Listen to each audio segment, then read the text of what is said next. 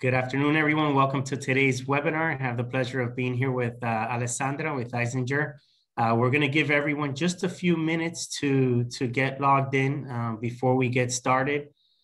So thank you so much for being here today. We look forward to providing you as much information as we possibly can within the next hour. The Q&A is going to be open. We're going to go over some questions, some initial questions with regards to the executive orders and all the changes that have occurred. If you could feel free to just put in your questions, we'll get to them as we can, and we'll be able to answer them. If we don't, just feel free to reach out to either Alessandra or myself after, and we'll be glad to help you in any way that we possibly can.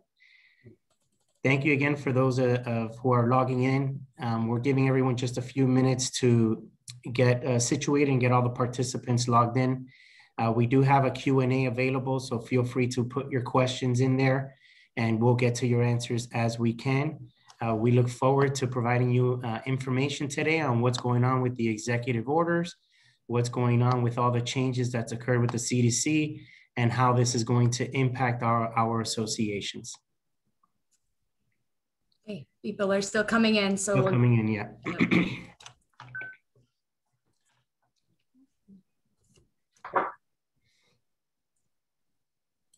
You like my new background? Yeah. It's no longer my home office. That's it. You're back at the office. The office. I was going to do it today for one last hurrah from home. But...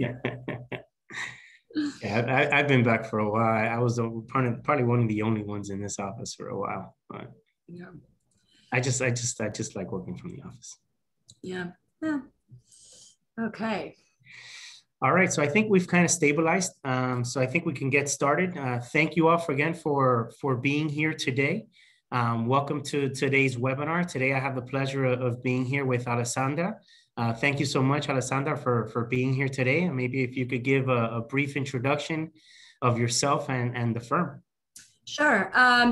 Thank you for doing this, Raphael and Affinity. We always love doing these webinars with you guys. My name is Alessandra Stibbleman. I'm a partner and shareholder at Eisinger Law, and I'm board certified in condominium and plan development law. This is going to be one of those webinars that are going to go really fast, I think, because we'll get a lot of questions and we have a lot of information to give to you guys.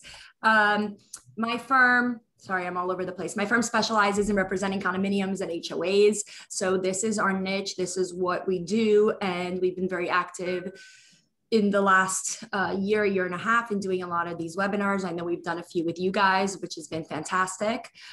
So just looking forward to being of assistance and hopefully answering some of the questions that are coming in. Let me just go back to our disclosure, just to be clear. We don't have to read it out loud, but just so you guys know, this is for informational purposes only. We're not providing legal advice, and just make sure that if you have a specific question, you consult with your HOA or condo attorney. We're going to address matters generally, but keep in mind, this is not specific legal advice. Okay. And Raphael, did you give an intro on Affinity? No, not yet. Thank you, Alessandra. So as for myself, my name is Raphael Aquino. I am the co-founder and CEO of Affinity Management Services. We've also had the pleasure of hosting several of these webinars with Alessandra, and it's always a pleasure. I want to thank you and your team, Josh and Ashley, that work behind the scenes to make these webinars happen. Without them, I don't think that any of this would happen. Also, I wanted to thank all the board members and the managers that are here today for taking the time out of your day to gain some additional knowledge, I should say. Trust me that both us on the professional side, we're constantly being thrown a ton of things, just as you are. We did our best to be able to decipher the information so that you can grab this information and be able to apply these concepts at your association, or at least have a better understanding of how to deal with it. With regards to Affinity, we are an association management company. We service just shy of about 60 associations throughout Miami-Dade County and Broward County and Palm Beach County, I should say, totaling 10,000 units. We're definitely not a very large organization, but we're definitely not a mom and pop. We're just that right size for those associations that are looking for a bit more of a boutique service. So enough about me, Alessandra. I think people are here really to start listening to what's going on with all the emergency orders. I know DeSantis recently outlined some new order, so maybe you can go over that and give our listeners an update on everything that's going on. Sure. Okay, so let's get right to it. We know that originally when COVID started, there was a state of emergency that was issued, and that state of emergency triggered several powers that associations have pursuant to the emergency statute.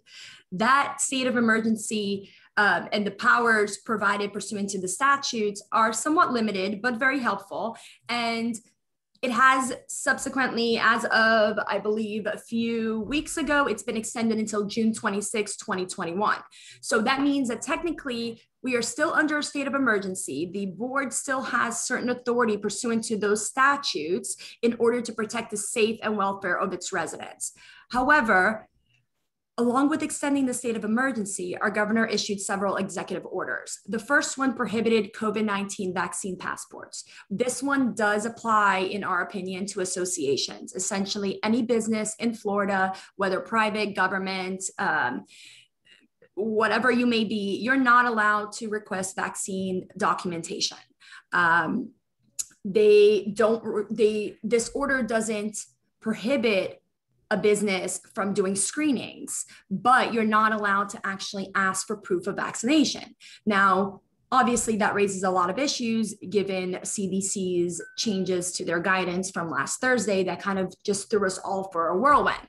So aside from that, there were also two executive orders that were issued on the same day, which essentially invalidates any emergency order that restricts rights, liberties of individuals and their businesses. But it doesn't apply to associations, right? This one is one that applies only to county and municipalities. And it essentially says that any any orders or emergency orders that a municipality, a city, or a county may have issued pertaining to COVID are no longer in effect. And this would be effective July 1st, but meanwhile, there are restrictions. I'm sorry, I don't know if that's actually accurate as far as this executive order, because there was a statute that was passed that holds this. The statute is effective July 1st. The order, I believe, was effective immediately. So I just wanted to correct that.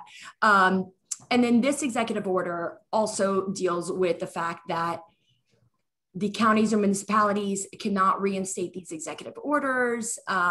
It also does not address private rules or rules and regulations established by the association. And based on this, we're left in a situation, without going into the legalese, we're left in a situation where the county and the city are not allowed to continue enforcing or impose new emergency orders, but we are still under a state of emergency. CDC last Thursday, as you guys know, said that if an individual is vaccinated, they no longer need to wear a mask inside. So one of the main issues that we've been dealing with, and Raphael, correct me if I'm wrong, or if you have something different, but one of the main questions we've been getting is, well, what does that mean for our community? Can we still require that the residents wear masks? And that's been the main question. This was an issue before this change in the CDC guidance. We had a lot of people that were vaccinated, didn't want to wear masks, or wanted reasonable accommodations, claiming that because of their medical situation, sometimes even they're religious or whatever they were relying upon, they found that they needed to be exempt from the association's rules and regulations pertaining to the requirement to wear a mask. And the association, if the association had a proper rule that required masks within the common elements, then arguably the association had to, if sufficient evidence was provided, to grant the reasonable accommodation.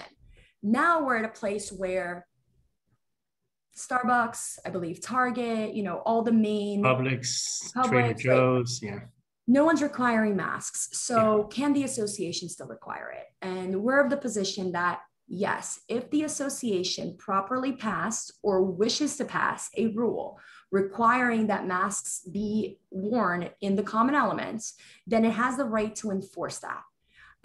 Now, you're still going to get the people that don't want to wear it, and you certainly don't want to have a rule that you don't have the ability to enforce or that doesn't have any teeth, as we say. However, if it's within the board's authority to pass reasonable rules and regulations. We are still under technically a state of emergency, which gives the associations the ability to monitor the situation. If there's an outbreak in your immediate community, in your association, or in your neighborhood, and you feel that you need to impose certain measures, again, in order to protect your residents, then you certainly have the authority to do that. Just make sure that you do it at a properly noticed board meeting and that you communicate with the residents. Ultimately, I think that it needs to be reasonable. That is the standard for these rules and regulations. So it arguably wouldn't be reasonable to require people to wear masks in the pool or outside, but depending on the size of your clubhouse, depending on what amenities we're dealing with, you may still have the ability to enforce certain social distancing or mask mandates.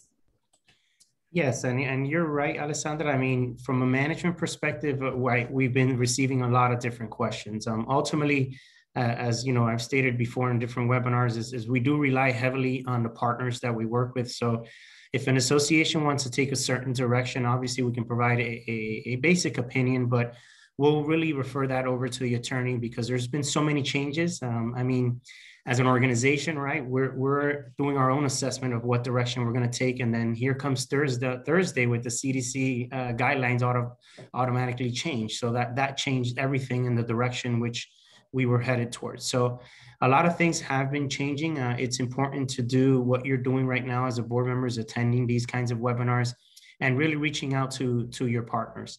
It is a little bit confusing between, are we still in emergency order? I thought DeSantis removed it.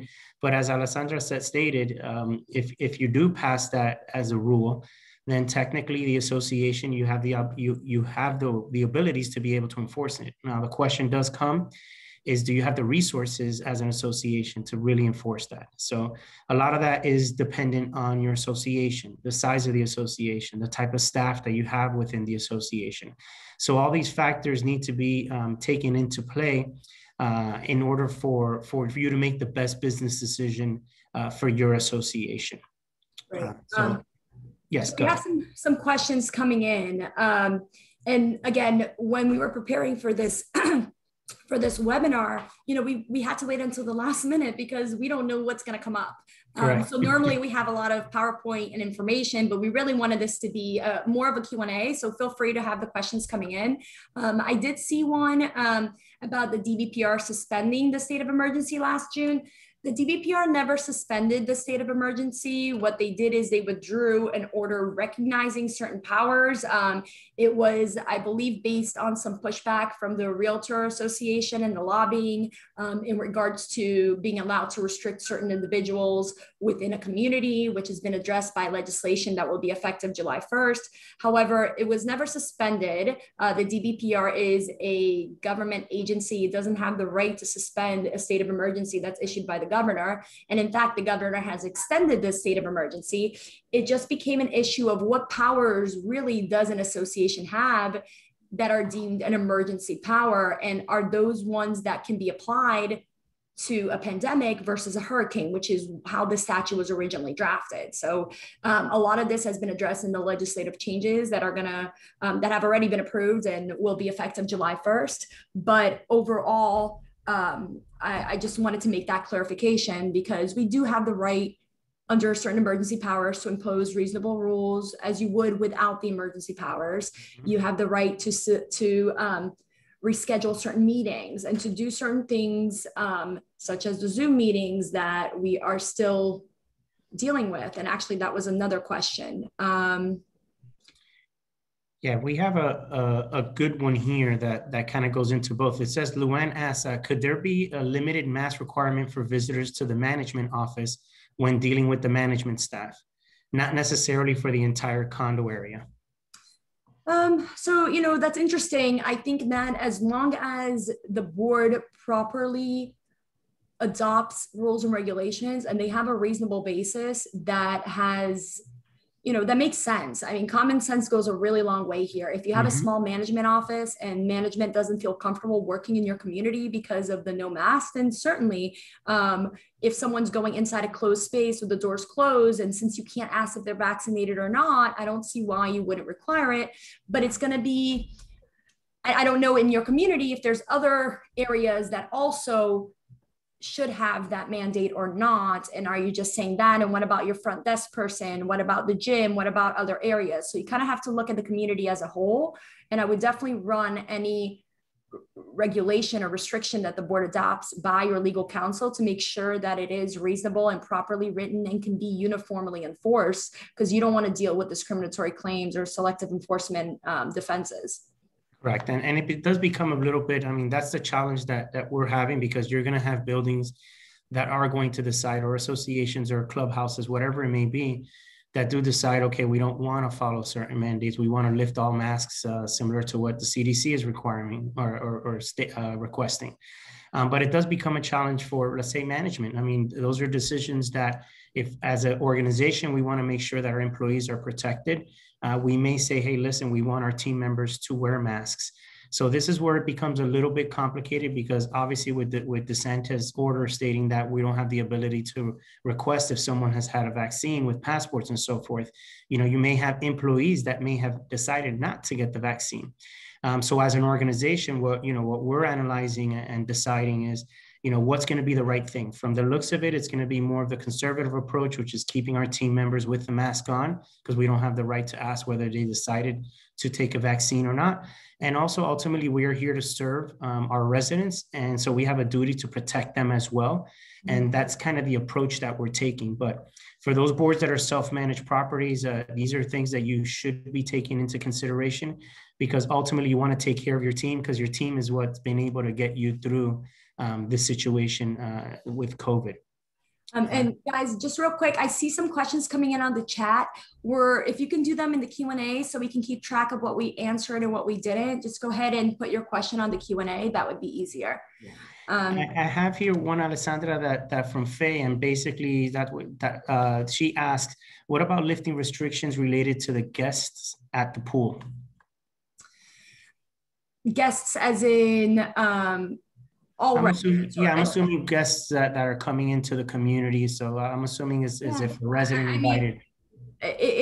This is so community specific, right? I mean, we have some condo hotels and associations that have guests coming in and flying in and leaving on a regular basis, or very international communities where I would say, I don't know if those individuals have had the ability to get vaccinated or vaccinated, and you can't inquire. So now you're opening up the pool, you're allowing them to bring their friends. And yes, I think you absolutely have every right to do it. It's just a concern, and you have to look at it from the liability perspective, which, although limited by statute, still is there as far as what is in the best interest of the community, of your employees, and whether or not it makes sense. And if you're not going to open it and you have restrictions in place, are they reasonable considering everything else that is going on in the world?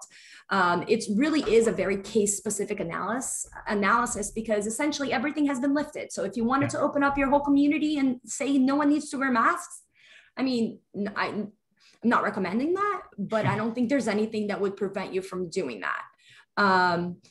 So ultimately, it's a situation where you have to analyze your community and the type of residents that you have, whether they're local, whether they're international, whether you have a very transient population in your condominium or HOA. The other thing we talked about in preparing for this, Raphael, and you said that my mom's side came out, is really kids, because kids we know are not getting vaccinated. So if you're in a family-friendly building with a lot of families and kids are in school and they're not wearing masks, and we know they're not vaccinated, and you have maybe a playground, maybe the playground is outside, maybe it's inside.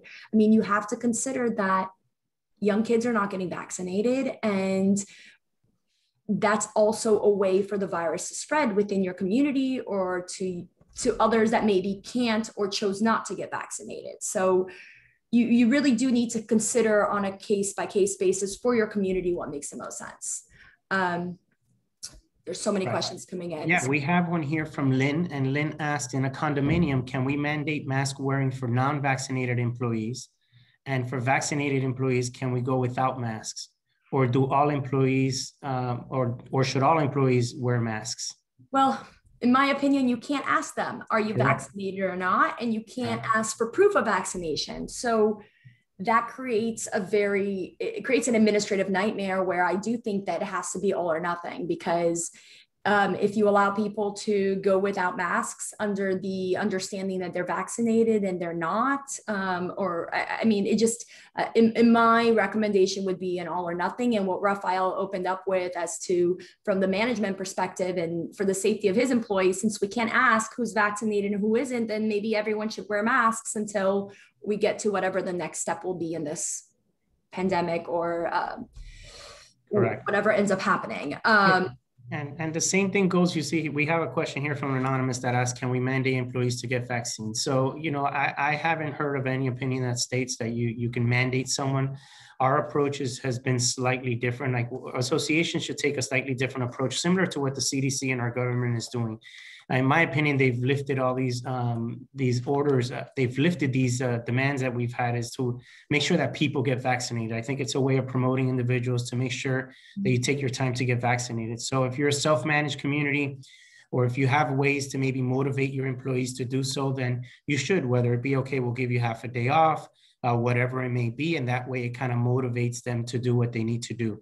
But requiring them to have a vaccine, I don't know. I don't know what your opinion is, Alessandra, on that.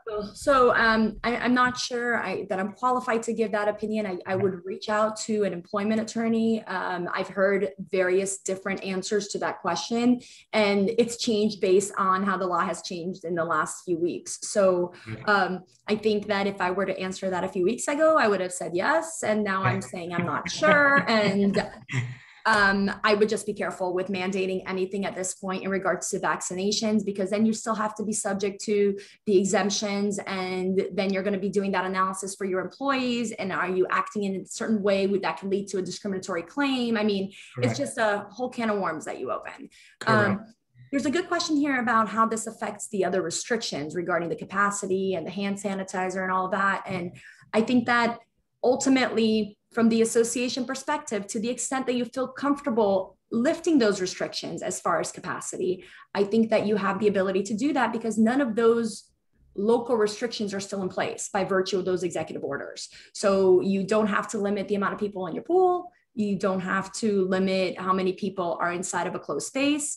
So it kind of puts the association in a very tough situation where the board members who are volunteers still have the responsibility to ensure the safety of their residents and their employees and the guests and invitees, but local government can't enforce anything. The governor's telling us that, you know, we're open, everything is going on, business as usual, but there's still cases, there's still variants. So you know, it has to be a decision made by the board with the advice of management, of legal, and understanding the situation in their community based on their location, based on their size, based on their residents.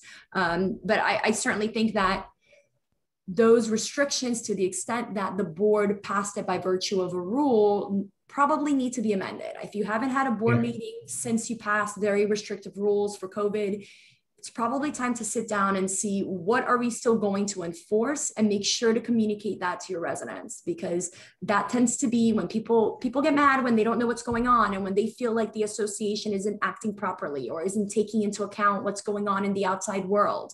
So communicate, have that open board meeting, discuss the circumstances, let your residents know that you're considering keeping some restrictions perhaps, or maybe not. But do it at an open board meeting. Talk to your council beforehand. Find out if there's any concerns based on your specific community, and then go from there. Yeah, I would strongly urge to discuss it with council. I know we've had several, especially the HOAs. I should say more condos, but even with the HOAs, where they're trying to open the pools now because summer's coming, kids are going to be out. They want to be able to use their pools because most of these homes don't have a pool. The pool is the common area pool. But either way, as a board, it doesn't mean that you shouldn't continue to, you know, keep some of the supplies for the hand sanitizer, having someone maybe cleaning around. Maybe it's a business decision of you as a board to say, we want numbers to get to an X percentage before we loosen up on some of the extra cleaning or whatever it is that we're doing. Remember, as a board, these are business decisions that you have to make. And ultimately, as a board, you should be agreeing on these decisions. And you should be consulting with counsel so that whatever decisions you're making, should you find yourself in a tough predicament, you can heavily lean on your attorney and their opinion when they provide it at that time. I know I've been asked, Alessandra, several times. Larry asked a question here in the Q&A, and the question is what's the board's liability if they do decide to lift all the orders? Well, according to a new statute that goes into effect in July, the association would arguably not be liable for COVID-related infections should the association be following all the local ordinances. Since there are none, it makes it really hard to follow them. So arguably, the statute makes it very difficult where you have to have something in writing from a physician connecting the spread of or how you contracted it to the location or to the venue. And it makes it a lot more difficult liability wise, but that doesn't mean that there won't be some other way around it. A negligence claim. I mean, the whole thing is if you impose rules and you're not enforcing it, then you have a problem because then you're liable for not enforcing it. They may find ways to come after the association behind the scene type of thing, not maybe directly so that it's difficult to prove through the statute, but they can go after the association a different way. So you definitely want to still follow your procedures that are in place. If you're going to modify them, do them at a properly noticed board meeting. Make sure that your staff, your employees, management, everyone's on the same page about this and it's properly communicated to the residents, to the membership, to their guests.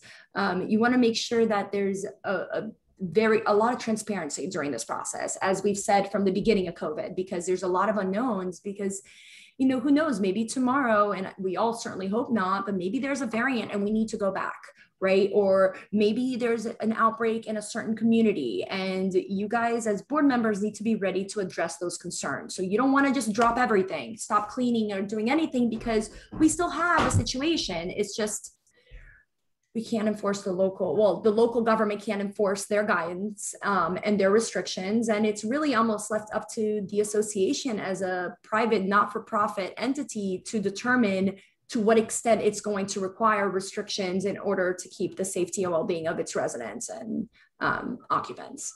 Yeah. I saw a question here about fining, and it's interesting because I'm seeing a lot of news articles and a lot of litigation coming out of this for, you know, we always say that you have to have teeth. So if you're going to impose a mask mandate, then you need to have the mechanism to enforce it. And one of the mechanisms that associations have had to enforce the rules and regulations is going through the fine procedure. Now, keep in mind, if you're going to fine, any fining authority, according to the statute, is up to $100 or $1,000 for 10 days of a continuing violation. A mask violation would be per incident. And every time that you issue a fine, first the board needs to meet and issue the fine. Then you need to give 14 days notice to the occupant or the member or the guest of a hearing in front of a grievance committee made up of 3 individuals that are not related to the board members and not living with them and not biased in any way, that are members of the association. And those individuals get to decide whether to approve or disapprove the fine. That's it. So every time you issue a fine of $50 or $100, you're going to have to go through this fining process. For condos, it's not lienable. For HOAs, if the fine is over $1,000 for continuous violation, so maybe there's a way to say that someone coming in and out of the lobby without a mask for 10 consecutive days is a continuous violation, and therefore maybe you can come up with a good argument to lean on that basis. But I find that very difficult to justify if you go in front of a judge that you're foreclosing on someone's home because they refuse to wear a mask and they've incurred so many fines. There's other ways you can go into court, you can get an injunction, but no one wants to go the legal route because it costs money. So, you know, I think education and communication is very helpful because maybe people share different views, but if they can be respectful of others, I think that goes a long way. But, you know, as far as liability goes, and I know I went on a tangent, liability is interesting question because no one really knows what's going to come out of it. And as far as fining, you can try, you're just going to have a hard time collecting those fines and enforcing it. And you better have done it the proper way for it to hold up in case it's challenged. Correct. And also keep in mind that you're going to have to do that across the board. So if you do it for one, you're going to need to do it the same for every individual within that association. I have a question here from Georgia, which is a pretty great question. What she asks is, Since masks are no longer required, does that mean if a staff member contracts COVID, do the condos still need to pay for their time off for recovery until the test is negative? So that's actually a great question that you're probably going to have to ask your managing partner when it comes in their HR department. When it comes to it, we're actually assessing that at the moment as well. From what we've been made aware of as of last week, as Alessandra stated earlier, a lot of things have changed. You still needed to pay the 14 days.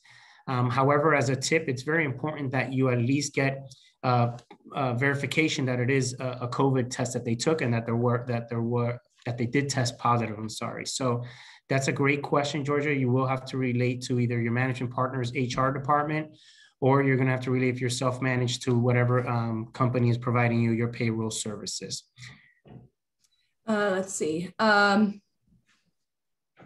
Okay, so we're seeing questions about people without masks required to carry proof, vaccination cards. No, you cannot do that because our governor has said we cannot demand proof of vaccination. I saw another question here. Well, what if members voluntarily want to tell us that they have been vaccinated?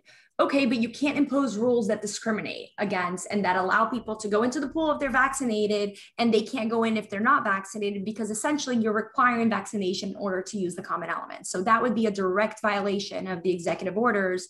And I do not recommend doing that and do not feel like it would be legal if challenged.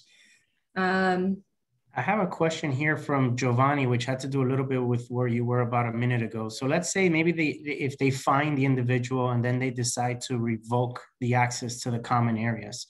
What's your take on that? I mean, I know per statute, technically it's permitted, but what's your take on that? So they can certainly use that remedy if they have the proper procedures in place. They issue the fine. If they don't pay the fine and they owe an amount due to the association and they're delinquent for over 90 days, or if they're violating the rules and regulations, and then based on that, you decide to suspend the use rights to the common areas, it again comes down to teeth. Are you able to enforce it? And if that individual doesn't comply with it, are you going to be sending your management or your security guard to have a confrontation with that individual? Or are you going to be sending it to the attorney to send that letter of enforcement? Are you going to be pursuing it by going for an injunction in court to require that they comply? Because otherwise it just becomes this exercise of trying to enforce something that you really don't intend to enforce. And if you don't do it unilaterally, and if you don't have the ability to restrict their access, just imposing the suspension is kind of this useless exercise. Right. So the statute does give associations certain remedies if they violate the rules or regulations. So arguably, yes, you can go through the proper procedures. I think it's 718-303 for condos, and there's a 720 statute that and a 719 that deals with fines and suspensions as well. So that's definitely a route to go.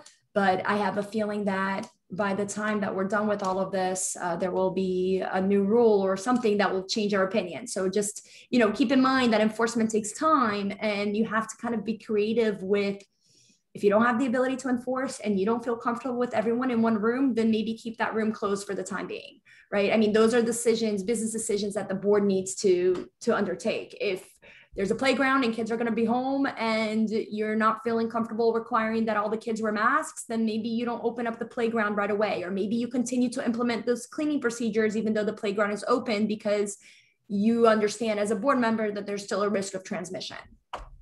Correct.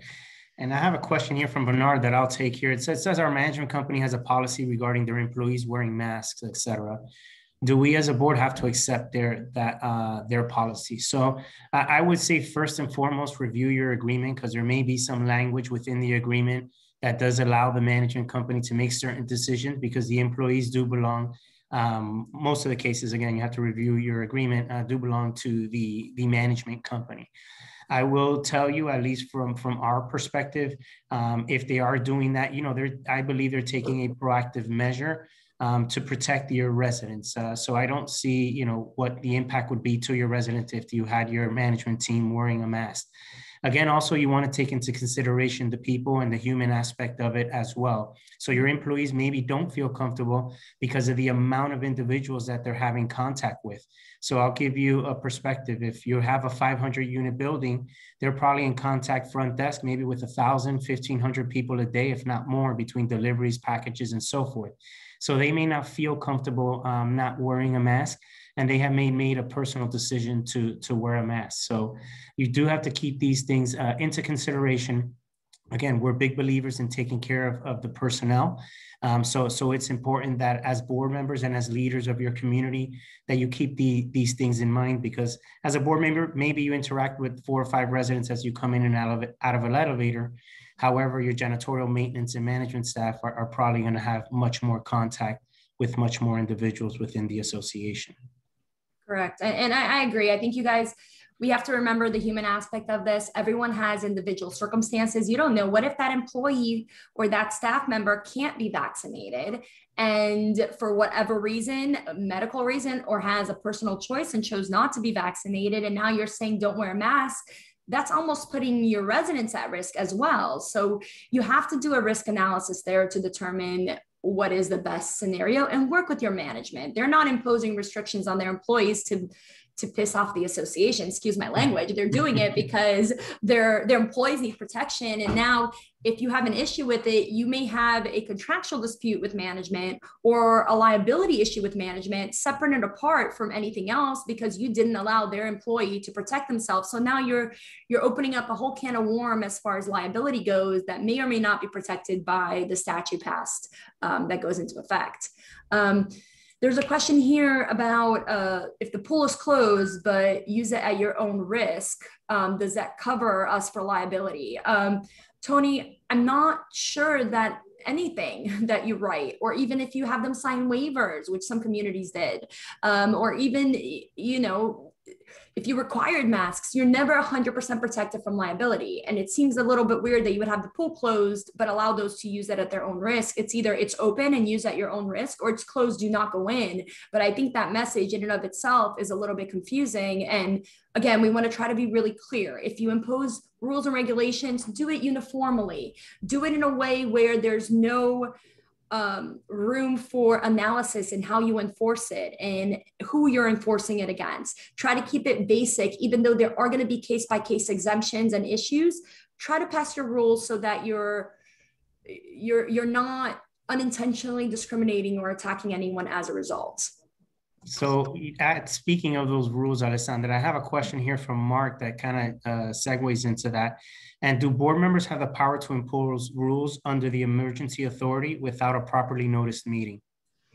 You know, my opinion was that they didn't have that authority to begin with, even without emergency authority. I mean, you got to think of the emergency as, does it still allow us to have a board meeting? I would not recommend, if you want to have teeth to your rule, notice a meeting with 48 hours notice and do it open. I mean, board members can still attend via Zoom because attendance via telephone or Zoom counts for quorum purposes. So you can technically in a condominium have a Zoom meeting, adopt the rules. If it pertains to the use of the unit, give the 14 days prior notice so that you cover all your bases, because again, this is not the type of thing that you want to do without the transparency and risk being challenged after the fact. So if there is a water leak and you need to address it, that's an emergency. If you're imposing rules because of a pandemic that's been ongoing for a year and a half, I don't know if that would be justified even under a state of emergency, given everything else that's going on and the executive orders that are in place. Right. And let's say they decided to have a board meeting. I also ask here, you know, if they start having a board meetings in their clubhouse with 20 people or probably 50 to 60 people attending. I think that's going to depend, Elsa, on the size of your clubhouse and so forth, even though technically everything has been lifted. Alessandra, I don't know if you want to chime in there with regards to, I guess the capacity is probably the question. And I'm not sure if the CDC, the current guidelines that have been adopted by our governor officially, if they address the size of the venue and limitations. Even if they don't, I mean, you got to be smart about it. If you can't require that people wear masks, are you as an individual comfortable being in a room with 60 other people with no masks? I mean, I wouldn't feel comfortable. So why have that board meeting? And given everything that's changed over the last year or so, why not give people the option to attend electronically? and have more participation as a result of it. Allow those that may not be local or maybe are immunocompromised or don't feel comfortable doing that still participate. So allow people to show up and have it electronically so that you reduce the amount of people in a room. I mean, that would be my suggestion. It really depends on the size of the room, the ability to socially distance.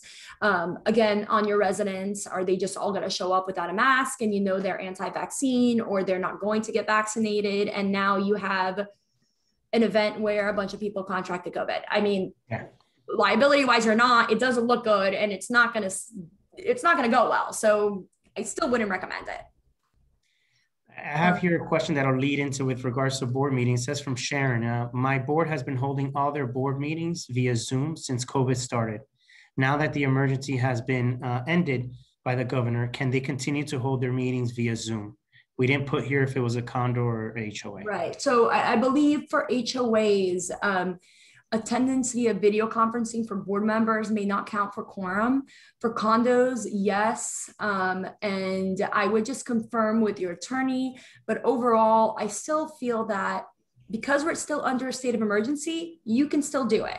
Once the June 26th, I believe it was June 26th ends, and we're not under a state of emergency, then I have a very difficult time justifying attendance via Zoom for quorum purposes. Although I believe the statutes were amended. I'd have to check on that effective July 1st. That may change for HOAs.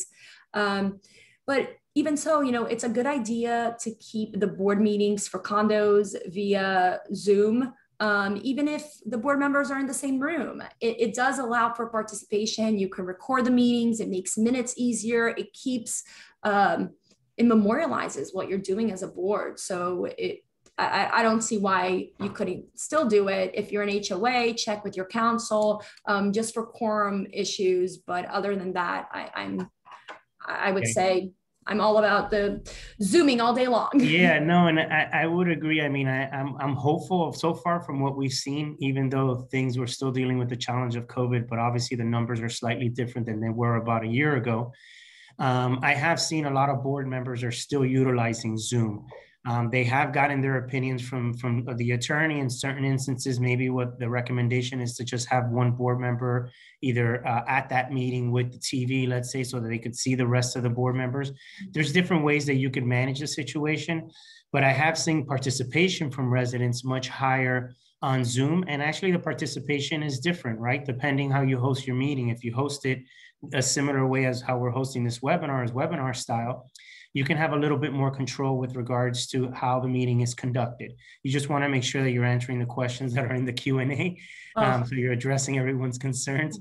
Well, there's no mute button in real life, right? Correct. So it has actually made for some of my associations, it's made conducting business a lot easier because they can actually do business at a board meeting and go through the items and still allow people and unmute them, allow them to talk. But if they go on a rampage or they just want the stage and they go past their 3 minutes, then you can, you can tell them, no, you're passing the rules. And I always like, even though we're all relatively familiar with Zoom, I like to go through the procedures at a board meeting. We're going to mute everyone. The board is going to talk. If you have any questions, raise the hand through Zoom or go like this and we'll see you, or whatever the case may be, so that everyone knows that they still have the right to participate. We're not changing that by virtue of doing it via Zoom.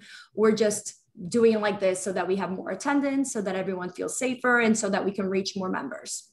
Correct. And you even get more participation from, there's a quality of life aspect as well for your manager. There's a difference when you could leave the office at 5:36, get your kids in order, do what you need to do, and then participate in your board meeting at 7:30 from the comfort of your home. And the same thing goes with regards to cost. No, Alessandra, I mean, I like this one, but your attorney costs are going to be less. You don't have driving time back and forth. Yeah. And even the participation from them, it's okay because it's quick. They'll pop up the computer. I'm here for 30 minutes, close the computer, and they get back to their life and their quality. It's a lot easier for me to be dismissed from a board meeting once my attendance is no longer needed. The board doesn't feel awkward keeping me there. They're not paying me for extra time. It's actually been something that I've seen over the last year. I've attended a lot more board meetings because it's convenient. I've seen management attendance go up in board meetings. And I think think it's very helpful because we're not dealing with a travel time issue, whether you're down the street or not, getting in the car, going somewhere, doing the chit chatting, getting there early. I mean, with Zoom, it's bam, bam, you get to business, and it does allow you to be very effective. So Right. I think it's a great tool, and it's a great advantage that we've acquired as a result of the crazies, as a result of the craziness, ultimately to allow us to be able to do this. So Florida is still under a state of emergency, even though the governor has suspended any restrictions. There was a request for clarification. I just wanted to make that clear. Okay, so I'm not even going to address this. I'm not saying wrong information. There was a question about children needing to be playing outside with fresh air without mask on. That's an opinion. I'm not giving an opinion. I mean, at the end of the day, if the board wants to allow children outside in fresh air, I have 3 kids. I truly believe that it's a huge advantage. They're back in school. It's fantastic. But if you're not going to be cleaning the equipment, if you're recognizing that they're not vaccinated, and if they're not wearing masks and you have an outbreak, I mean, there is some concern there if they're at a association sanctioned event or if they're on association property. But I'm not necessarily advocating one way or the other. I really think that depending on your community, the board members need to consider the risks. And I do think that it's definitely taken a huge emotional and developmental toll on our kids. No doubt about it. I've seen it, and I have a lot of friends with kids. You know, we're seeing it all. So, you know, I don't want anything that I say here today to be misconceived as an opinion of what any community should be doing, because that's not my job. These are business decisions for the community. What we're here to give, at least my role here today, is to give you some legal analysis based on what's existing in the legal world as far as the executive orders, the emergency orders, what it means, and what associations still have the power to do. And if the board of your association feels that it needs to still protect the safety and still requires masks outside, inside, whatever the case may be, then they still have the authority to impose reasonable rules and regulations. And that's what I was responding to. I have a question here, Alessandra, from Larry. He's from a co-op. He's asking, board meetings count as a quorum with Zoom? My intention is to do both attend and Zoom together. You know, I'm not sure off the top of my head if Chapter 719 allows board members to attend via video conferencing.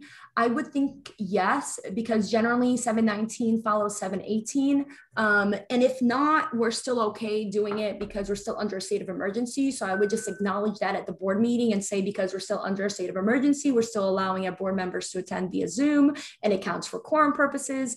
And, you know, I think it's going to be really hard for someone to challenge that. And say that it wasn't a proper board meeting because it was via Zoom. If you want to have some board members attend in person and others Zoom in, I think that's okay too. But I would have to take a look at that statute specifically to see what it currently states. And then if you're going to look at that, or have your attorney look at that and have them look at the new legislation that goes into effect in July to see if it changed it, because I believe it may have, and it may now count for quorum purposes. Yeah, and also keep in mind, Larry, that it's important to just communicate that to your residents, whichever way it is that if you're going to host it via Zoom, that you're placing the link and the call-in number as well, because you can call into Zoom rather than just doing pure video. Just make sure that you're communicating that, placing that on your agendas. We have found now that before certain board members didn't want certain agendas being set, now we're basically e-blasting agendas all the time. We're still posting it because that's what the statute requires. But now I'm finding boards that are definitely open to sending agendas, sending the link within the email. So then that way all the residents have access. It's been, again, as we've stated multiple times throughout the webinar, it's been a great way for the residents to really be able to communicate their concerns and get a strong understanding of what's going on within the community. Right. And I think, I don't know, maybe I'm not clear because I'm getting some questions that are misunderstanding what we're saying. So your board, because we are still under a state of emergency, has the right to keep certain restrictions, but there's by no way required to maintain them. So you can certainly open up all the amenities. There's nothing legally that would prevent you from doing that.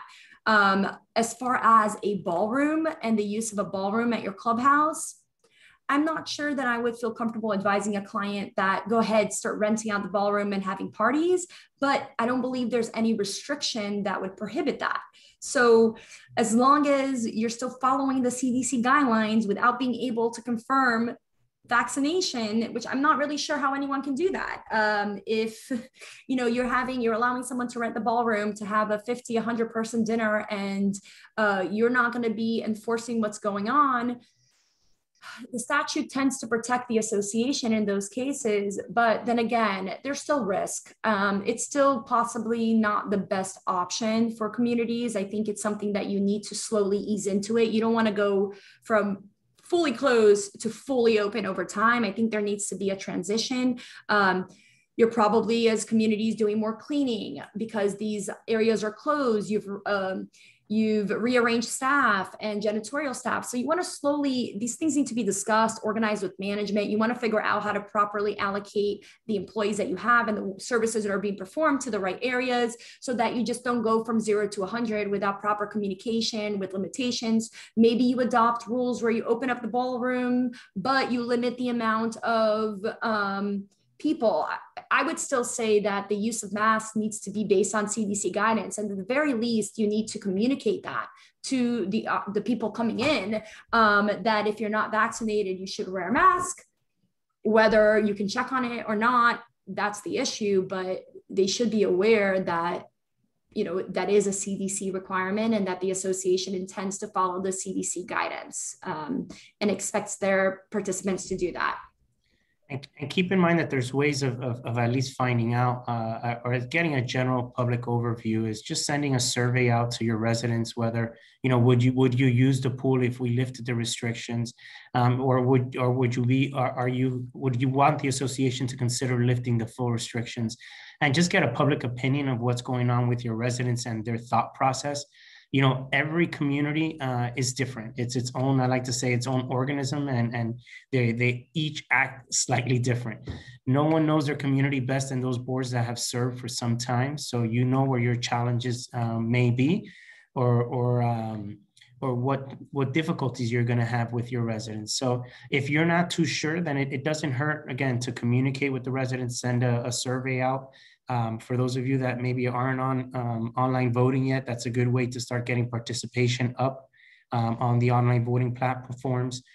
So I would strongly urge you to do a survey with your residents and get their opinion if you're concerned as a board of what direction is the right direction to take for your community. What better way of hearing it than from your residents themselves? Agreed. So we got a question here about whether I have any communities that have lifted all restrictions and what they're facing, if they fully open the common areas, and if not, what the common rebuttal is for those condos that want to remain restricted. I've seen everything. I think I've had some communities that have been open for a while. Others have had still restrictions and have still maintained the restrictions. What I usually recommend is that if they're going to change it, they do it at an open board meeting, they communicate it. I have some that have slowly been easing the restrictions. I think it's a business call for the board. So I think the response needs to be, the board has decided, and you do it at an open board meeting, that it's in the best interest of the community to open up the amenities or to remain closed or to remain with limited occupancy, or whatever it is that the board votes to do needs to be in the best interest of the community. So I've seen everything from board members opening everything but requiring masks inside, and then you get the people that immediately ask for reasonable accommodations and they don't want to wear a mask and they want accommodations to the 6 foot requirement. I don't know under what basis, but I've seen that too. So, you're always going to be dealing with something. There's always going to be pushback. There's always going to be someone that's not going to be happy with why or how or what the board did. And that's just part of what we do. And you just have part of being on a board. Part of being on the board, part of being management, part of being the management attorney. It all falls back on us one way or the other. But, I think that, again, it depends on the community. Every community is different with the level of comfort that they have based on the cleaning protocols they've placed, the just how the building is set up, how the community is set up. Is it where you can walk through the clubhouse and the common areas without being close to everyone? Or is it really a small building that you're going to be exposing each other regardless if you have no mask in the common areas? Or maybe you have a restaurant on site and people are going to be eating. I mean, there's so many variables. So it's really hard to give a clear answer to that. But I've seen everything from some that still have their restrictions in place and intend to keep them, to others that have opened up all the way, and others that are slowly opening up. So at least from a management perspective, what we've seen is a combination as well. However, fortunately enough for us, most of, I would say 99% of our clients have listened to the advice of making sure that we get some kind of legal opinion in writing, so that way we have a sense of, hey, this was a business decision that was made. We consulted with counsel. The past week, what we have seen is a majority of the HOAs, especially those condos that have been closed for a while, or not completely closed, but have been limited, where they want to start lifting the restrictions. Some condos, it makes total sense because they have snowbirds. So right now the count is very low, and it's an easy decision for them. Okay, we're only 30% capacity as a building. We want to lift everything. And that's what they're doing, but they've had, a legal opinion. So again, I can't stress that point enough. I know you rely heavily on managers and management companies. However, we have to rely heavily on our partners because that we want to make sure that you're protected as a board member. Right.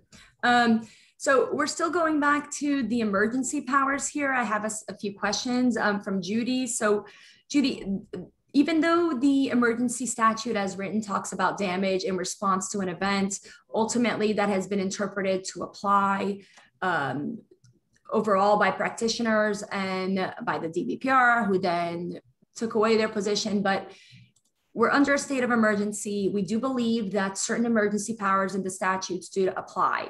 Is it controversial? Yes. Is it a black and white? I can 100% tell you that if we go to court and it's challenged, no, because this has not been litigated. So even though we said this a lot in the beginning, we're still in a state of unknown. Everything is changing very quickly. A lot of these cases are getting to court, and by the time they get to court, it's not even applicable anymore because everything has changed. So there is some litigation and case law that's going to develop out of this that may guide us a little bit better in the event we have another pandemic or another state of emergency. But right now, it's still all up in the air. We're still trying to interpret, and it's a day by day. This is new to everybody, to you guys as residents and board members, to management and to attorneys, and there's not that much precedent to rely upon. So it's really a matter of interpretation and of acting reasonable and using common sense at the end of the day. Let's see, any other must answers? How are we doing on time? We have 5 minutes left. So if any of you have any questions that you'd like to have answered, I would put it in there now, see if we can get to it. If we don't get to it, just let us know and we'll do our best to answer it offline. I do have a question here with regards to your opinion on masks on the gym. I think, again, as Alessandra has probably stated multiple times, that's going to need to be a decision for you and your board. There's obviously the capacity issue still hasn't been cleared up with regards to the CDC guidelines, if there are any capacity issues or not. But those are business decisions that you're going to need to make. Also, it also depends on the size of your gym. We have many associations that have a small gym that's only designed for 6 or 7 people. If you have that 6 or 7 people, it may not be the right decision for your association because they've lifted the masks. And if you've done the same, then you could have an issue there. So these are things that you're going to have to sit down with counsel, sit down with management, and put together at least the ideas, and then hopefully get an opinion that you could review and then make the decision that's best for your association. Yeah, and that goes, I think, to the earlier question too about the 6 feet apart, mask off at the gym. It's such a comfort level issue because there are no local ordinances. And if the board wants to impose any restrictions, it really depends on the size of your gym, your community, your residents. Are you in a 55 and older community with residents that maybe can't be vaccinated or vulnerable? Or are you around kids? I mean, there's so many circumstances that need to be taken into account here. There's a few comments that I don't know, I don't necessarily question. So going back to the vaccination, you can't even if you allow owners to voluntarily tell you, yes, I've been vaccinated, the whole point of the order is that you cannot discriminate. You cannot impose a requirement that they be vaccinated in order to do X, Y, Z. So by saying yes, they can voluntarily tell you that, but what about the people that don't want to tell you yes or no? And then what? So you can't say, well, if you voluntarily tell me that you're vaccinated, then you can go into the pool or you can go into the clubhouse. You can't do that. That would be a violation of the executive order. That would be discriminatory, and don't do it. And how would you ever prove it's the reality? Again, a lot of these things, you know, the way things are now with PDF and editing and all these things. I mean, we've seen employees making up that they had COVID test results. So same thing can go. How are you going to put that pressure onto your management staff or your staff, if you're self-managed, to determine whether that's a proper record or not? And then calls the question of where are you going to store that record? Are you storing medical records for someone? So there's a lot of complications that come with it. And I do understand where our governor went with it with that, because how are we going to manage that? How are we going to, it's going to be discriminatory. There's so many different vaccines. Some require 2 doses, some require 1 dose. There's a lot of people coming in with vaccines from other countries. Is your manager now going to be required to review all of that and determine, is that going to be coming to legal to review and determine? I'm going to have to do research on all the different kinds of vaccines to determine if someone is fully vaccinated and has waited the 14 days, the 30 days for it to go into full effect. I mean, so many issues come out of that. So, you know, and there is really no remedy if someone lies, because you're not supposed to ask anyway. So it shouldn't matter is the main goal of that ordinance. So, you know, keeping that in mind, whatever you guys pass or approve moving forward needs to keep in mind that it applies equally to those vaccinated and not vaccinated. So if you are someone, or if your board or your residents don't feel comfortable being in a room with unvaccinated people without a mask, then you need to consider that in your rules and regulations, because you can't be asking people if they're vaccinated or not. Correct. Excellent. Well, Alessandra, we're coming up on the last minute. I wanted to say if there's any last comments that you have here for our board members or managers that are attending today. Only that I can sympathize with the confusion, with the lots of information coming in, you know, really fast. And like you've said numerous times, Rafael, relying on your partners.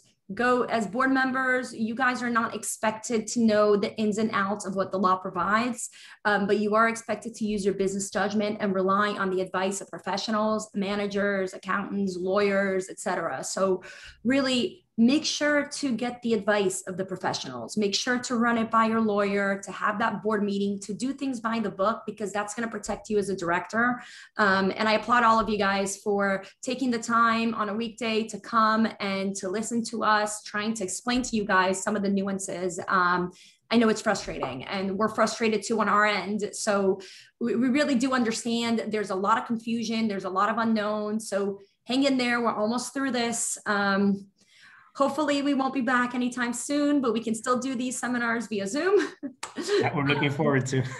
So, well, on my behalf, I wanted to thank Alessandra again and Josh for helping putting this together and for partnering up with us to do this webinar. I wanted to thank Ashley as well, that works behind the scenes for my team to put this together. And to all the board members and managers, again, as Alessandra stated, I want to applaud you for taking the time out of your day. It has been frustrating, as she stated, both for you guys as well as for us. However, we're hopeful that today's webinar gave you a little bit more clarity. If you missed anything, or you attended the webinar, arrived a little bit late, we will be sending an email. We'll be posted on our YouTube page. We'll post it probably within the next day or two, and you can go ahead and share that with your board members. On behalf of everyone, I want to thank you again. My name is Rafael Aquino. Thank you, Alessandra, for being here with us today. Thank you for having me, and thank you to Affinity, and it's always a pleasure. Thank you. Have a great one, everyone. Thank you. Bye-bye.